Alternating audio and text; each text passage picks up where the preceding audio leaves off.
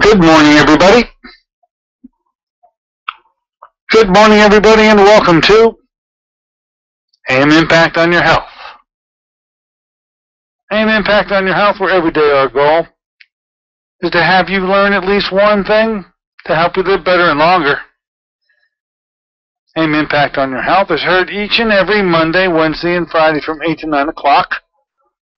I'm Dr. Dennis Courtney, and I'm with you each and every Monday, Wednesday, and Friday from 8 to 9. AM Impact on Your Health, where each day you'll find current medical news, knowledgeable guests, fascinating health topics, and of course, where we do encourage you to call in to join in. Folks, today is our launch of the Top Doc Summer. Now, if you've been following me at all, you know that a few weeks ago I went and visited a little town called Phoenix, Arizona. There was a wonderful and gala event there entitled The 20 Top Docs, Alternative Docs in the United States. Now, each one of these 20 doctors had an opportunity to present their message to the audience, which was comprised of lay persons as well as professionals alike. And at the end, as they were coming off the stage, I was there waiting for them. And I said, look, you got to bring that same message to my listeners. Will you do it? And to the person, they all consented yes. So we're starting off now today with Dr. Karl Robinson. He is a MD, medical doctor from Houston, Texas. We're going to be talking about, I thought, about aluminum, and we may end up really talking about it, but it turns out this gentleman is one of the most practiced and adept homeopathists in the country. My goodness gracious, after reading his chapters in the book put together called The 20 Top Docs, we've got to at least start off there, and we'll see where it takes us. Karl Robinson, Dr. Karl Robinson, our guest today. Now, in the course of our discussions with Dr. Robinson, you want to call and ask a question or make a comment. The number to do that, as you know by now, is to dial us up at 412-825-6262. That's 412-825-6262. Now, this month is just packed with guests. I really enjoy bringing them to you. On Wednesday, another top doc. We're trying to keep them on Mondays and Wednesdays. Top doc, Dr. Michael Margolis, a dentist, to discuss mercury toxicity. On Friday, of course, an excellent doctor, just not one of the 20 was in Phoenix. His name is Dr. James Barber. We're going to be talking about cancer and predisposition testing for it. There's now genomic testing out there. It's pretty sophisticated.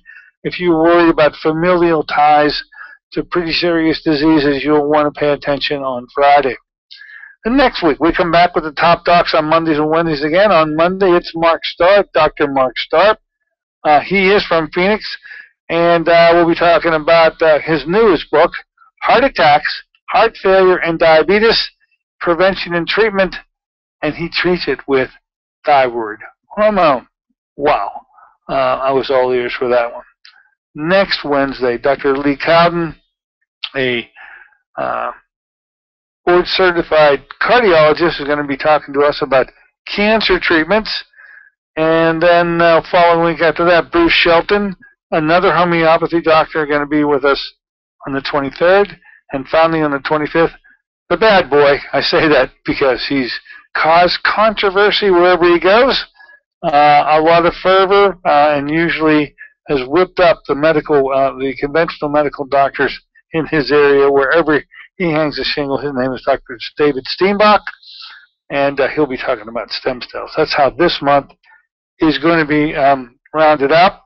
On the 27th, we're going to bring a new product line to you. If you have concerns with type 2 diabetes, if you have concerns about your ability to properly metabolize food, you want to learn about a company called Brescia. And I'll be launching that company with us on the 27th. If we hadn't done enough already for the months of June, we're going to cap it off with that. Now, as I flip the page, just looking into the month of July, Nicholas Myers, another top doctor, is going to be with us on the 14th of July. This schedule will be much more filled out between now and then, and I'll let you know. Eye programs. We're 1 week to go. We start our June eye program for those of you that may be afflicted with eye disorders, especially macular degeneration, glaucoma, diabetic retinopathy. Don't forget the 3-day treatment program, the Condrot program. We offer it here. It'll be started on Tuesday of next week. It's a 3-day program, 17, 18, and 19. This is just about it. If you don't make a move today, you'll have to be pushed to some other month. Just got enough time to get the records in and everything squared away for a pretty nice encounter here in my office. I'll let you know all about it as time rolls on. Very good, very good. What else? What else? We want to make certain that you are aware of the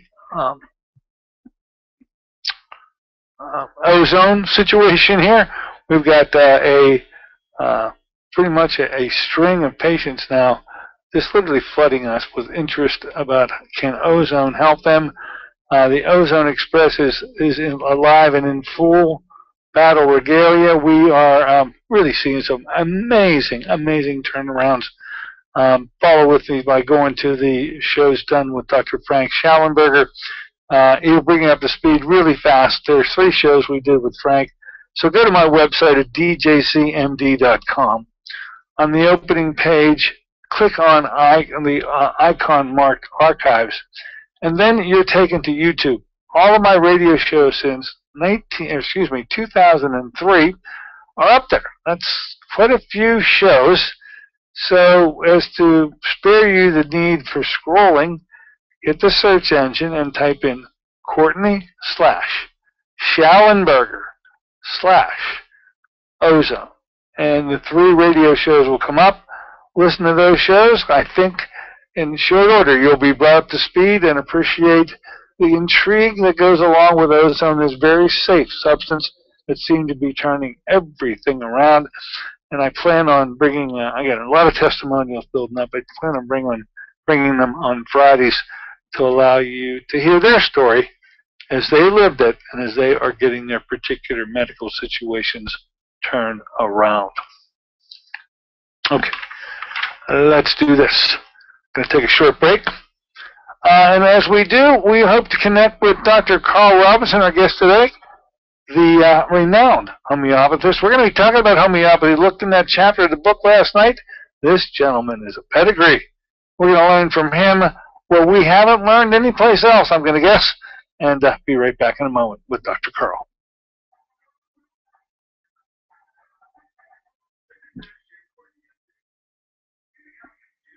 Best to manage your health. Okay, we got him. Give me a few seconds. Okay. Another expert has yet another. Karl. Hi, Dennis. Good morning to you, Karl. Morning to you. Hey, I got into the chapter last night, and I'm going, my goodness gracious, all this homeopathy stuff. That's your real contribution. We will have to delve into that front and center. You don't mind, do you? Which chapter are you talking about? The one you wrote in the book, 20 Top Docs. Oh. I don't even remember what I wrote about that. Well, it was an interview you do with that. It was an interview you do with that on homeopathy. Yeah, I know, but I thought we were to talk about aluminum today. We will talk about aluminum. You've got to start us off with homeopathy. That's where you do all your work from. Oh, yeah. Well, of course I can talk about homeopathy. Okay, we'll kick it off with homeopathy. About halfway, we'll switch into aluminum. Fair enough? Okay, whatever you wish.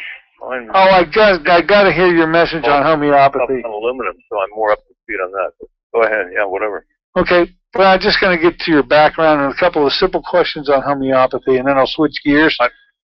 I would appreciate some plug-in for my new book, Small Doses, Big Results. I see it here on the website, and we will take care of it front and center right as soon as they hand it to us. Okay, Karl? be ready to give out that information. I'll give you the opportunity to do so. Thanks. All right. Rest easy. We've got about another 30 seconds.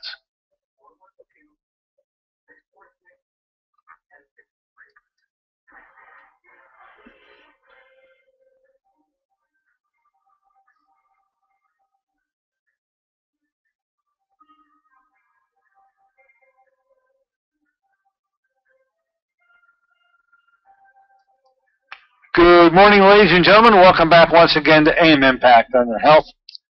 Heard on KHB 620 each and every Monday, Wednesday, and Friday from 8 to 9 o'clock.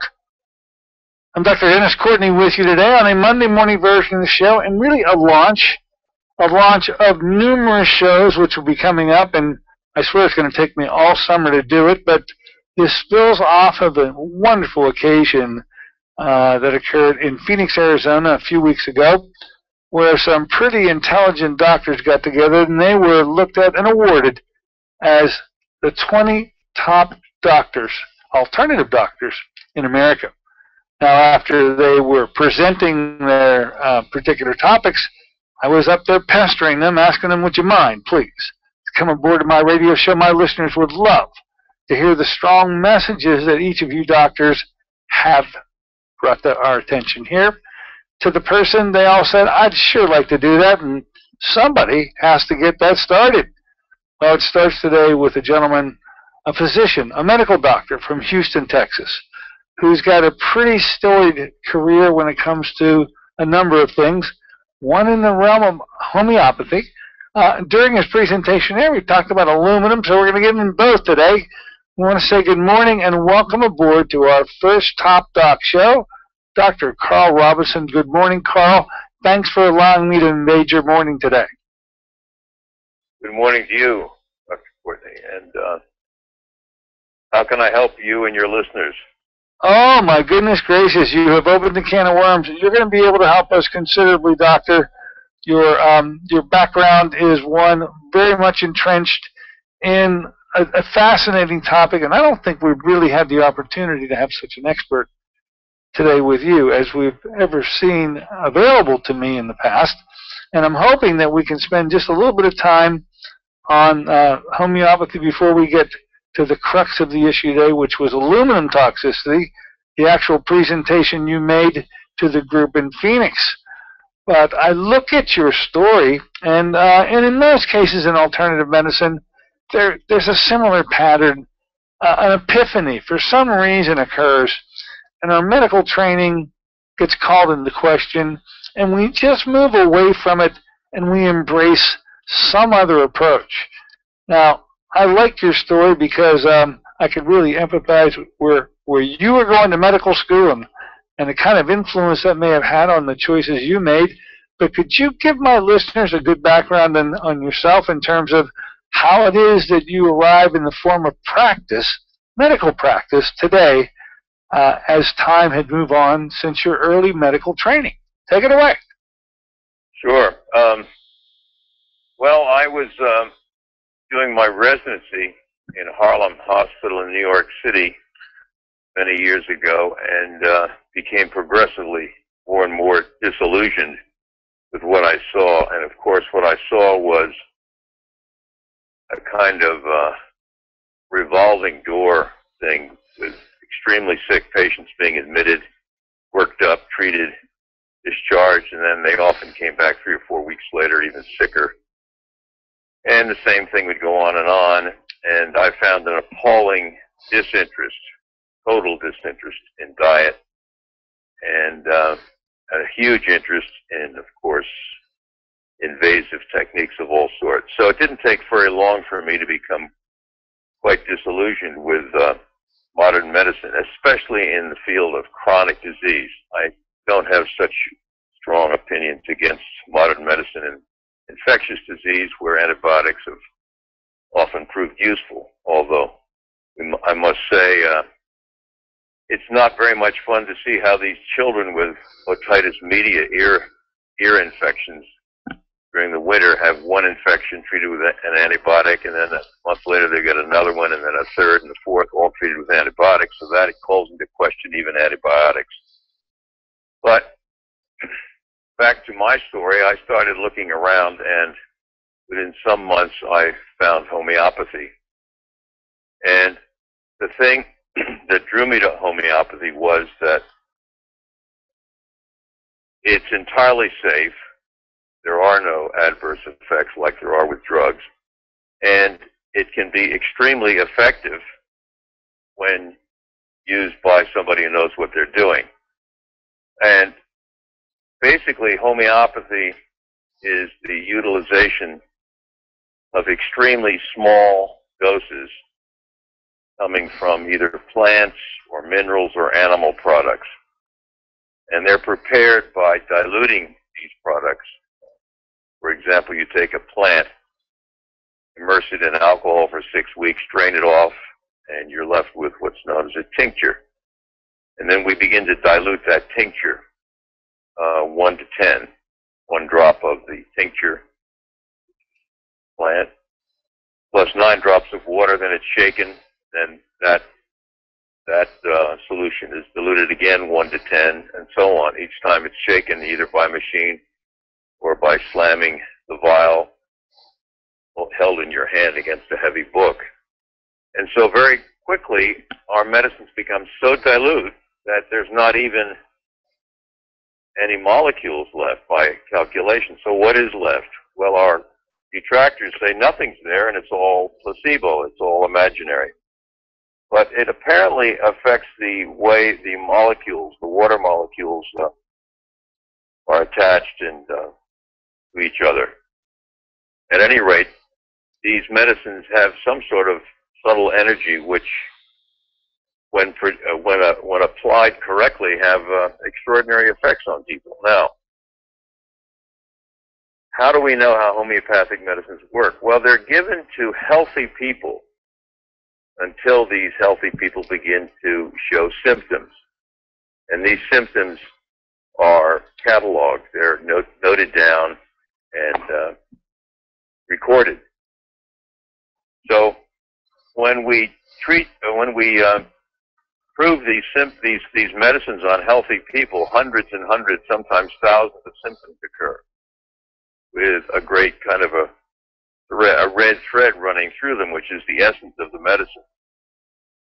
So this immediately is different from allopathic or conventional medicine, where all the drugs are tried out first on animals.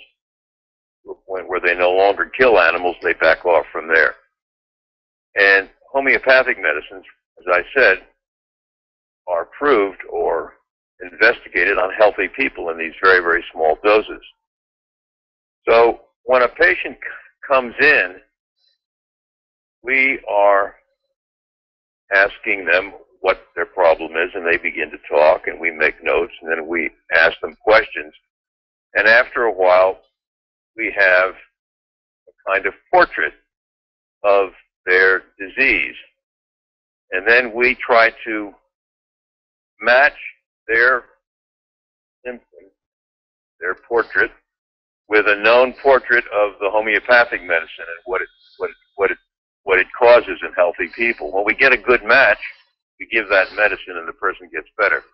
That's what homeo means. Homeo means the same as, and pathy comes from the same word that means that we use pathology or illness. So we're using the same medicine that causes symptoms to take them away. That's what homeo and pathy means, homeopathy then.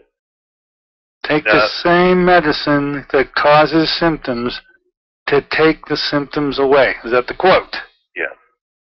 That's the idea. Now, in regular medicine, conventional medicine, they have a kind of very weakened idea of that.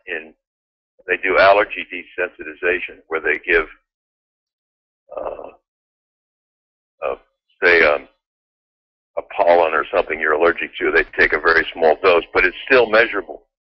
I mean, it's a small dose, but there are chemicals in it, and they inject it into the skin, and the body builds antibodies to it, and then they eventually become less sensitive to that allergen. So that's a kind of weak cousin to homeopathy. Yeah, well, you're giving the same You're given the very same substance in energetic form to get a therapeutic result, and that's pretty much the entire ball game when it comes to homeopathy. Did I hear that right, Doc? Well, it's not really. Well, I call it the weak cousin because they're doing one allergen, one pollen at a time or one food at a time. And what we do when we're treating people, we find out that there are many, many mental and emotional symptoms as well as many, many physical symptoms. So whenever you take a case history of virtually anyone, you're going to find out that in addition to their physical symptoms, they have certain mental characteristics, many of which they don't want, like anxiety or depression or fear, so on. So we take those into account also. Now the allergy, the allergy desensitization people don't do that at all. They're strictly on the physical level. So we are, in effect, treating the whole person, the mind intellectually, the mind emotionally, as well as the body and all aspects of the body. So when I say all aspects, we even ask people if they're sensitive to heat or cold, what foods they particularly crave or dislike, or foods they don't deal with well, the weather, on and on. So when we get this match, we give the medicine. And when we have the correct medicine, people get better.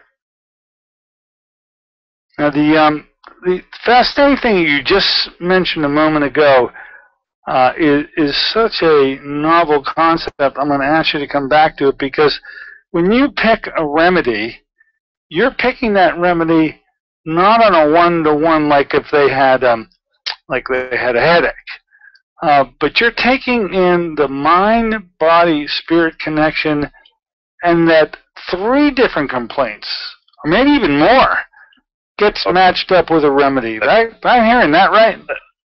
Yeah, you're catching it. Now let me give you an example. I'll make it a hypothetical, but it's an extremely common one. Let's say a woman comes in with migraines, and she's had them. My first question is, I ask you to describe the migraines, and each migraine's a little different. I mean, there's many similarities, but they're somewhat different. Sometimes they're on one side of the head, sometimes on the other. At any rate, I say, when did they begin? And she says, well, she gives me a number. They began 7 years ago, we'll say. And then my question is, well, what was going on in your life about 7 or 8 years ago? And then possibly, actually quite commonly, I've seen it, she begins to weep. And she explains that she lost, say, a son in Iraq or Afghanistan or in an automobile accident, but a grief of some sort. Now, within weeks or a month or two, she develops these migraines. She didn't have them before. And I see now that she's got 2 complaints. Her grief is unresolved, clearly, or she wouldn't be weeping. And we know she's got the migraines. Now, I've got 2 salient symptoms here, which we call ailments from grief plus headaches. Now, I ask a little bit more about the headaches, and I find that she can only tolerate 15 minutes in the sun before she gets a headache. So now I know that her headaches are very sensitive to the sun. I mean, very sensitive, 10 to 15 minutes. That's not normal. And then I go into her likes and dislikes about foods, for example, and I find that she craves salt. And now I'm thinking of a medicine, and I ask her about her face. How is your face? Is it oily or dry or average? She says, well, it's quite oily. So now I have a very good picture of natrum muriaticum, which is Latin for salt, sodium chloride. And prepared homeopathically, it's quite potent for both grief and headaches, especially headaches which are sensitive to the sun and in people that crave salt. So I give her a dose. I see her a month later, and she's much better. Now, what do I mean by better? There's 3 factors. The headaches must be less frequent, and they must be less intense, and they must last for a shorter time. And indeed, I find all that. They're now much, much less intense. She's only had one or two. Before, she was having 3 or 4 a week. And I find, very mysteriously, that her craving for salt is gone. Now, at the same time, she seems much happier and brighter, and there seems to be virtually no traces of the grief. So here we have a good example of how we're treating the mind and the body all in one fell swoop. Does that give you an idea? That's such a powerful idea, completely the antithesis of the conventional model where you mentioned, I counted 4 different symptoms. You and I both know we were taught to write 4 different prescriptions, weren't we? Yeah, yeah. And you say that one remedy, by the way, salt water, diluted salt water at that, has the capability to provoke those kinds of symptoms and consequently in low doses can correct them. That is a fascinating. I've never had homeopathy explained that way before. Well, it gets more sophisticated. Now, this person who needs salt, natrum muriaticum, is sensitive to the heat, doesn't like the heat. But another person with migraines might be cold and sensitive to the cold and doesn't like it. And that would send us toward another medicine called Ignatia, Ignatia. Both Ignatia people and natrum muriaticum people, when they are in grief, when they're upset, when they're grieving, when they're sad, they reject consolation. They don't want anyone to be sweet to them. Okay, this is quite interesting. So the distinguishing point between Ignatia and natrum muriaticum is that one is sensitive to the heat, natrum muriaticum, the other one's sensitive to the cold. Also, when people who need Ignatia cry, they tend to sob. And it's kind of a that kind of a thing, which they do alone in bed at night. All this is taken into account. Now, a third medicine is pulsatilla, Pulsatilla. These people are also hot-natured, meaning they don't like the heat, can't stand a stuffy room or car. But these people love consolation. They want somebody to make over them, to be sweet to them, to hold them, etc. So now we have 3 different medicines which we distinguish in this fashion. It goes on and on. It's quite intricate and requires a bit of study in order to do it well. So I am gathering. It brings into mind a question, and I would just love to hear this answer. So I have listeners, and I got some pretty sophisticated listeners, and I think homeopathy is something they themselves move to because they do not like drugs, and from that viewpoint, we're all like-mindedness here at the radio show and in our listenership. But it appears to me there's a level of savvy and sophistication within the command of the homeopathists themselves to be able to pull large numbers of symptoms and make some sense out of them and tie them to these remedies. This isn't got a cold, or maybe in the acute cases, can you get a remedy just for it? But when the chronic diseases come, this makes the level of sophistication really mandatory when it comes to homeopathy and who's determining the remedy. Am I picking up on something here? Well, let's talk about an acute situation, because I just mentioned migraines, which are chronic. But in an acute thing, let's say a fever. A child has a fever, or an adult, but let's say it's a child. And now, in regular medicine, a fever is treated with some sort of an antipyretic to bring the fever down, and maybe something for pain, if there's pain. But with homeopathy, let me give you the following example. We find out that the fever came on suddenly, meaning within minutes. We find out also that it comes on every day at 3 p.m. Now, what does that have to do with it? Well, you'll see in a second. With the fever, the child's face becomes extremely red, or not extremely, but red, and quite hot. Hot so that when you ask the mother, if you hold your hand about 6, 8, 10 inches above your child's face, can you feel the heat radiating? And she says, yes, it's that hot. And then I say it's on the phone. I say, well, now, touch your child's hands and then the feet. She does. And I say, is it the same heat? She says, no, they're quite cool. Aha. Now we have a fever in which the blood is being pushed up into the head and neck. And then I say, well, look at the neck. Can you see the big blood vessels, which are called the carotids? Are they visible? And she says, yeah. So they're throbbing. So we have the force of the illness now is pushed up into the neck and head, causing this throbbing. And if the child's old enough, they can say there's a pulsating headache, for example, along with the fever. So when we have this fever with heat in the head and face and coolness in the hands and feet and a throbbing sensation, it's probably going to be belladonna. And belladonna will often bring that fever down, sometimes within 10 to 30 minutes. It just bring it down, 4, 5, 6 points right down to normal from, say, 104.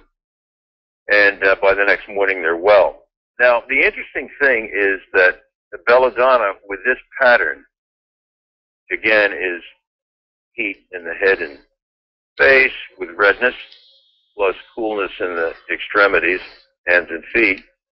When you see this, it doesn't really much matter whether it's an ear infection or a headache or just a simple fever, or it could be a sore throat, a tonsillitis, could even be the beginning of encephalitis, if those symptoms are present. So we're then not treating the illness as we do as conventional doctors, because I've just mentioned 3, 4 different named illnesses. We're treating a pattern that the body is displaying. And when the body displays this pattern, the homeopath knows immediately that the body is calling out for homeopathic belladonna. You get the idea? I am getting the idea, and it's fascinating that that you can take these varied symptoms and have a single remedy that, because you've observed this, I heard from the beginning of this discussion, healthy people are given medicines, and I bet you they get pretty hot, and their throat hurts them, and all sorts of things, and then we get matched up somewhere on down the line when that thing is happening for real. So, that it gets more and more interesting because, especially in chronic disease, we find, and again, nobody knows this unless you ask about it, but many chronic diseases affect one side of the body more than the other. So you've got to ask for it, and the patients may be even telling you. So, or they'll say, I have pain in the shoulders, and you say, well, which shoulder? They say it's more in the right. Where did it begin? It began in the right, and then it moved to the left. Same for the hip, same for the knee. So everything's mostly right-sided, or it could be left-sided. It just happens that we also have medicines which predominantly affect mostly the right side and or mostly the left side. So we take that highly into consideration when we're prescribing. We wouldn't want a left-sided medicine for people with right-sided complaints and vice versa. See? You see what I'm talking about now? It just gets more interesting. The level of sophistication that ultimately is required by the real expert in homeopathy appears to be, that's the real, what an art form that must really be, Doc. I mean, these patterns, to take these patterns into account. It kind of bugs me a bit because these homeopathic medicines are readily available in health food stores. So you can go in and they come in either green or yellow or blue tubes with a one-word description on them. And so people pick them up and they use them any old how. For the general public, homeopathy is kind of relegated to sort of a trivial therapy, where, and indeed, it's very sophisticated, as you pointed out, and requires a lot of study in order to understand these medicines. But the FDA, in its wisdom or lack thereof, decided that everything had to be labeled, so you have 1 or 2 or 3 words on these tubes for a medicine which may have 2,000 symptoms in the proving. Is that not ironic? How ironic is that? I know from reading your chapter in Top Docs, which, by the way, it was a wonderful time we had that in Phoenix, and I really enjoyed meeting you and spending a long time talking to you on many, many matters. And I look forward to doing it again, Doctor. But you actually have a book on this subject, and I wanted you to give an opportunity to tell my listeners how to get it and how would that book help them? Okay. Thanks. I just brought it out a month ago, and it's called Small Doses, Big Results, How Homeopathy Offers Help in Chronic Disease. It's mostly about chronic disease, but of course homeopathy also helps in all kinds of acute illnesses. And I chose the title Small Doses because all these medicines are highly diluted and shaken, and Big Results is, of course, my idea of how you get a strong curative response with these small doses. So I like my title. It's a catchy title, but it's a book designed for new people, and it's a book designed for patients, whether they're new patients or old patients in homeopathy. And in the book, I explain all the theories about homeopathy and how it works, how the medicines are made, and on and on. And then I go into many, many, many clinical cases of sickness that I've treated successfully with homeopathy. And of course, I've selected many of my better cases, so they're very dramatic cures. And they're designed to show how extraordinary homeopathy can be when prescribed by an expert. And this is another problem. There's not that many experts around, unfortunately. But in the book, for example, I have a chapter on a young woman. She was 19 years old when she came to me, and she'd been kind of depressed. She hadn't been kind of depressed. She'd been very depressed since her whole life. And her mother was with her and said, yeah, she's never been right. She's always been sluggish. And my impression of her was that she was not present. She was like a zombie. I mean, a zombie, literally. Sort of, a zombie is a kind of creature that kind of moves, and has a human resemblance, but isn't at all present. I know that look. I know what you're talking about. I've seen it. Yeah. Anyway, she didn't do well with antidepressants. She had no ambition. She was indifferent. There was a kind of total apathy about herself, about her family, about life in general. And so this incredible indifference. Now, I began to think of a medicine called opium. Now, opium, as you know, is a narcotic, but of course, when prepared homeopathically, it contains no molecules of opium, and it becomes quite a potent homeopathic medicine. And one of the things about homeopathic opium and regular opium is that it's a narcotic, so you don't feel pain. So I asked her about pain tolerance and found out that she had a very high level of pain tolerance. She could take a lot of pain without wincing, without even seeming to notice it. Anyway, I gave her a dose of homeopathic opium and saw her 3 weeks later, or 3 or 4 weeks later, and the change was totally remarkable. She was like a different person. She was alive and talkative. She'd found a job, and she was like a new person. And then I was fascinated, and I started asking about the mother. I said, "Can you tell me more?" And she said, "Well, yeah, when she was a little kid, she had a bad pneumonia, and she was no reaction. She didn't even cry, nothing. So this same thing, there's no reaction from the beginning." And then I went back further. I said, "Well, what about the birth?" She said, "Well, that was interesting." She said, racing to the hospital, and I knew I was going to give birth very quickly. I got there, and my doctor wasn't there. He promised to be there. He was out somewhere. And the nurses wanted me to get on the examining table, and I said, no, I know I'm going to have this kid within 10 minutes. We've got to do it. And I was frightened to death. Well, this child was born to a mother who was in a state of high fear. It turns out that in the proving of opium, that it produces great fear. So the ailment here was from fright. So now, what happened? The mother, she processed it. She gave birth. She got over the fright, but it was imprinted somehow onto the nervous system of this child. So she was born into what I call, or we homeopaths would call, an opium state.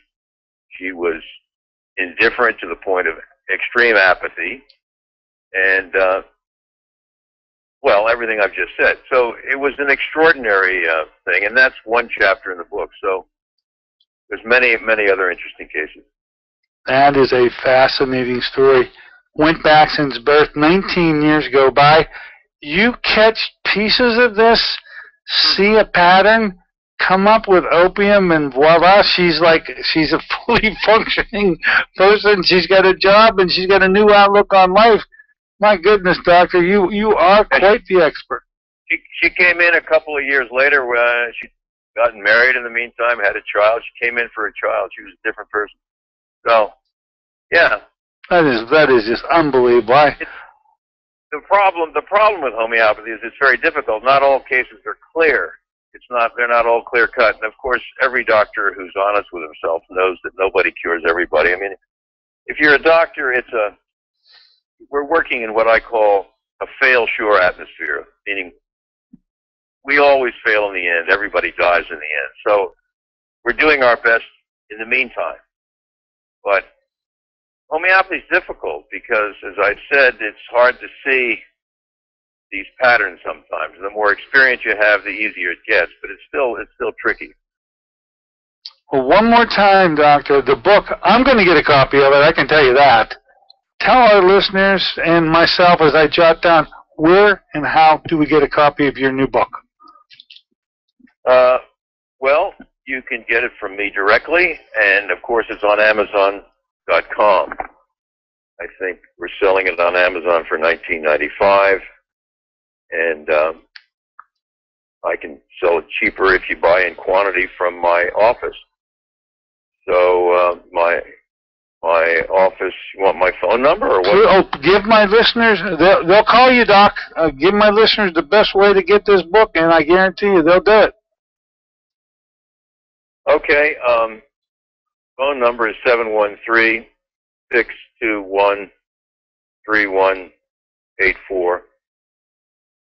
and the website is www.homeopathyyes.com. Homeopathy is HOMEOPATHYYES.com, and there's a lot of interesting cases on that website too, many of which are in the book, but many of which are not. So that's two ways to get the book. Through Amazon is quick. Through my office will be a little slower maybe because I'll have to get it and mail it out. But and the title again, Doctor, Small Doses, Big Results. I got that right? That's it. Small Doses, Big Results. That's a definite read for me, and I hope my listeners pick up on this fascinating discussion of this pattern component. I've never heard the pattern element brought into a discussion before, and it appears like it's bedrock. It's like the cornerstone. You got to have these patterns, and you don't do this on a one-on-one, one-to-one symptom. And I've never really had that pointed out to me that way. Thank you very much for that, Doctor. I know I had talked to you about coming aboard and discussing one of the presentations you made to us at Top Docs was your discussion concerning aluminum. And could you take some time to talk to us about aluminum in terms of how prevalent a toxic substance it is, where we get this doggone stuff, how we get rid of it, and by the way, is that a remedy, a homeopathic remedy to get rid of it too? And if there is, kindly inform us on what that would be. Sure. Well, here's kind of the background of the story. We do have aluminum. It's aluminum oxide, and we call it alumina, A-L-U-M-I-N-A. Alumina is aluminum oxide, and aluminum oxide is probably the most common form of aluminum that people ingest or get onto their skin. So, but alumina as a homeopathic medicine is known as a rarely prescribed medicine until, for me, recently. So my wife had extreme allergies, and she had recurrent sinusitis, which was resistant to homeopathy. She needed strong antibiotics plus steroids to get over it, and that occurred 3 times a year. She had asthma. She was on inhalers. She was allergic to a number of foods and air, pollens of all sorts. I treated her without success for years, and I had some of the best actually homeopaths in the world treat her also without success. And then one day I was at a meeting, a homeopathic meeting, and the presenter was talking about a case of alumina, the medicine. And she mentioned, of course, you know that there is a lot of aluminum in black tea. Well, I didn't know that. So I looked it up. And I found out that, yes, indeed, black tea plant extracts aluminum from the soil, so it goes into the leaves. And when you drink black tea and add lemon or lime, the rate of absorption of the aluminum goes up 6-fold. That's 1,600%.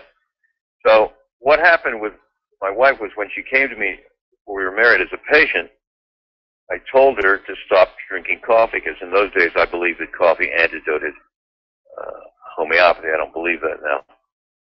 But so she went on tea, and she would steep the tea for 20 minutes and then add lemon, and she would have 3 cups a day. Plus, she had been a lifelong user of a deodorant or antiperspirant that contained aluminum, and she went to the beach often when she could and slathered herself with these sunblocks, this SPF stuff, which contains quite a lot of aluminum. So immediately we stopped her tea and stopped the deodorants and put her on homeopathic alumina. And she had been irrigating with the help of an ENT guy here in Houston, and it was helping her a bit, but she was still getting sick and still needing these antibiotics and these inhalers and all that. So immediately she went on the alumina. Her irrigation yielded, all I can say is crud. It was quite unbelievable. More than mucus, there was like old blood, and even old tissue came out. She was like constantly amazed. It was disgusting stuff that came out, and she was doing it twice a day, and every time she would remark, "This is just unbelievable what's coming out." Various colors, everything. At any rate, she started to feel better. So we started cutting down on her medicines, and within 1 month, she was off all 3 inhalers, and she's never had asthma since. And this is a year and a half, more than a year and a half ago, and she's never had another case of sinusitis requiring antibiotics. So she's still allergic, and she still has very little sense of smell or taste. So she's not cured completely, but extremely improved. So that was the first big thing for me. And then after that, I started looking into it, and I found out that the problem with aluminum is that people are smearing it into the skin with these deodorants. And many people are doing it for 20, 30, 40, 50 years, their whole lives. And it does find its way through the lymph. It does find its way into the brain. Now, what does it do in the brain? Well, when you do autopsies on people with Alzheimer's disease, they have up to 4 times the amount of aluminum that a person who doesn't have Alzheimer's brain has. So there's a strong connection between aluminum and Alzheimer's, although the current researchers have minimized this and don't want to go into it. Why, I do not know. They're all into the genetic component of Alzheimer's. So I'm not saying there isn't a genetic component. Clearly there is, but we're seeing this enormous increase in Alzheimer's. Well, before you get to Alzheimer's, what happens? You start to lose finer memory. So what I find in people who need homeopathic alumina, what I find are two things. One is that they're, well, more than two things. First of all, they've been using aluminum in sunblock and in antiperspirants and deodorants for years. And the other thing is their memories are off. They wander into a room, wonder why they're there. And then their balance becomes affected, which is the cerebellum. So you say, well, do you ever bump into things? Yeah, I bump into furniture all the time and into walls. And what about dropping things? Yeah, I drop things I don't want to drop. So we have the memory, the balance, and the history of chronic aluminum intake through the skin. With those three big features, you can give homeopathic alumina, and people start to get better, sometimes dramatically. I have some cases I can share if you're interested. Well, that's one of those cases where there's a pattern again. That doggone pattern just makes you gotta go thinking alumina with the kind of pattern you just described. It's almost tit for tat. Yeah. Well, it's interesting. I'm not saying that because we're now the culture. Everybody's exposed to aluminum, which is only a 100-year-old phenomenon. Before the 20th century, nobody was. Even though aluminum is the #1 metal in the Earth's crust and the third most common element after oxygen and silica, it's the #1 metal. But it was always bound. It's always been bound up in various compounds in the Earth's crust. Then it was in the end of the 19th century it started getting mined, and by the World War I it was finding its way into the first antiperspirant. So we've had a century now of aluminum use. And I'm not saying that everybody who uses aluminum in the form of deodorants needs homeopathic alumina. Most of them just need to stop using it before they get symptoms. But if you have a history of use, heavy use, plus memory problems, plus balance problems, then you probably need homeopathic alumina. And I've taken people who had literally undiagnosed syndromes and brought them back to a normal state using homeopathic alumina. It's been quite astounding to me. Amazing, Doc. Great work. We're moving toward the end here of our time. With respect to aluminum, do you know? The way that the other alternative community deals with this is trying to get rid of heavy metals, heavy metal testing, chelating agents, and I think that it's pretty much universal. Very difficult to pull off aluminum in that way. And so you may just have exposed how it is done better, I think is what you're trying to say, is it's done better through using homeopathic means. Well, we don't know. I think you're right. It's harder. It's maybe harder to chelate aluminum. I'm not an expert in chelation. Now, the problem with my cases is I didn't measure the aluminum either in the hair or in the blood or in the urine, so I don't know if they had high levels of aluminum. All I know was what I told you. They had a use of aluminum and they had memory and balance problems. So what we need to do is start measuring people's heavy metals to see, in addition to the common ones, which are lead and mercury and arsenic, to see if they also have aluminum. And then to treat with homeopathic alumina and see if the levels come down. So that's something that needs to be done.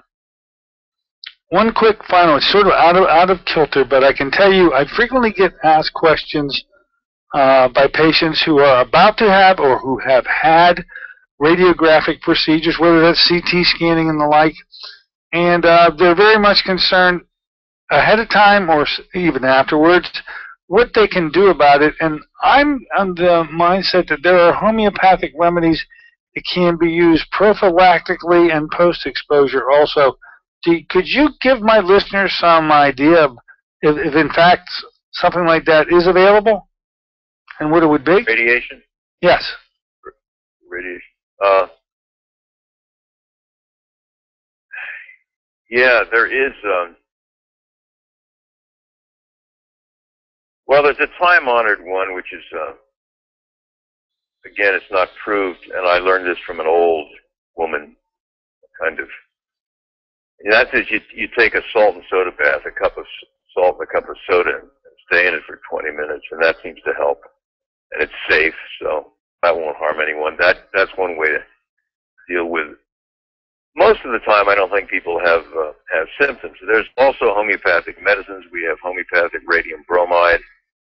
There's also homeopathic granite, and but usually you need symptoms before you want to prescribe them.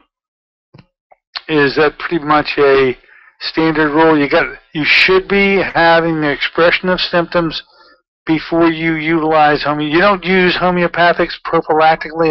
Is that the message I get? Yeah, kind of. It's possible.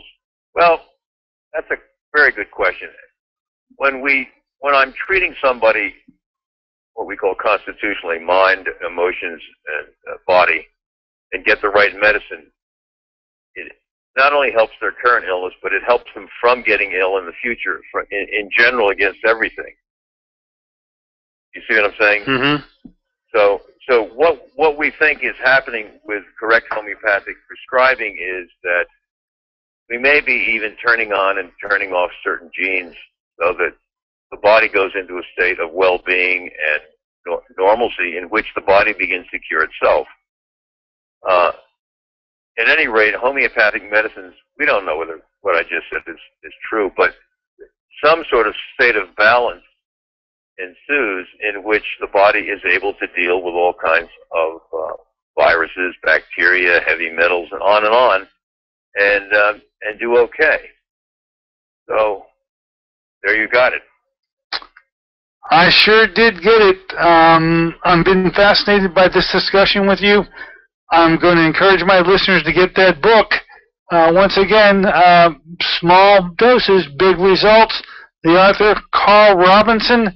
I'll be giving that number out pretty frequently, Doctor. Hope to be able to talk to you in the near future, too. We're now at the end of our hour. Thank you so much for coming aboard this morning, first of the top docs. And, folks, I guess you can understand why he is a top doc. So thank you so much. This is Dr. Dennis Courtney now, saying so long for AIM Impact on Your Health.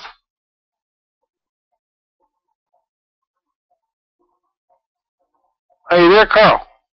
Yeah. Oh, thank you for the show, buddy. Great job on that homeopathy. You're a great interviewer. You have a lot of enthusiasm. You help me. Oh, hey, I just had pride a little bit, but you've revealed some things that have never come across in any discussion on homeopathy. And they've just rocked my world. And as usual, Karl, you've now provoked me to go do some more reading, buddy, because I'm a neophyte when it comes to what you just described. Yeah, well, I'm a neophyte in all the nutrition you know. In the future, tell them that my name